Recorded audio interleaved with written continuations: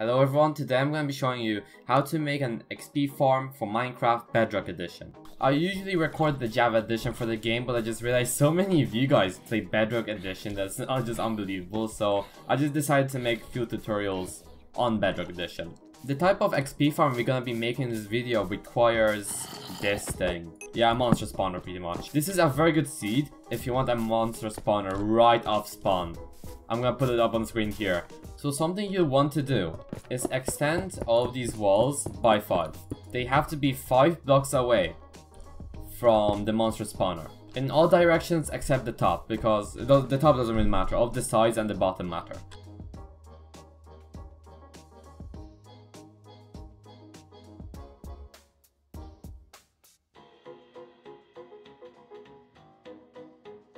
Okay, we're done digging. This took me like 8 minutes, and I was on creative as well. I'm probably slow, but I presume it's gonna take you like about 20 minutes to do this. Okay, so you want to make a hole over here, pretty much under the mob spawner. Okay, I also placed these over here because I think I made this place a little bit too big. It's meant to be 4 blocks away. So now you have this place done. So you want to go here,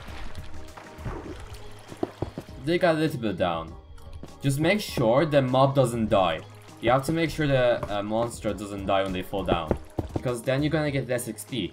And we need the most XP to enchant our stuff, am I right? You'll want to make yourself a little bit of place here. Place a piston over here. This is where the mob is gonna be falling down. Place a redstone torch. Place a block over the redstone torch, like this. Then place this over here. And then redstone over here. And now this thing caused, I'm not sure how to call this, I'm just gonna call this a loop. So we have the loop over here. Now you need a trident. You have to throw it somewhere over here.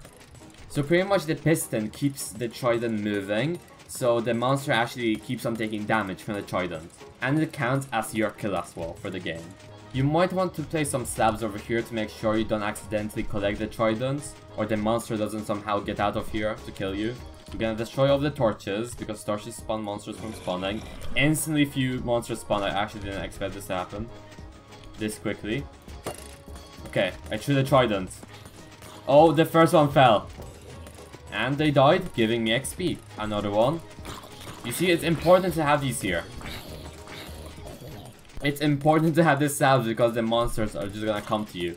And the zombies keep on taking damage, they keep on dying. I'm gonna change my game mode to survival over here.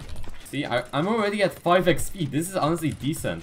I'm gonna try to make a tutorial like this for the Java edition, because the Bedrock edition and the Java edition aren't really the same thing. Java is better though. I think, it's my opinion, okay? I think Java is better. Whoa, we got a zombie villager this time. And I'm already nearly level 6. You can also place a hopper down there if you wanted, to be honest, because sometimes they actually do drop very good things. This one dropped a golden helmet.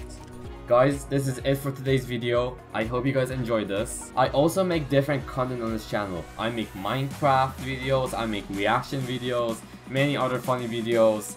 So if you would like to subscribe, please do. It would be really awesome. I hope you found this very useful and you made your XP farm work properly. Have an awesome day.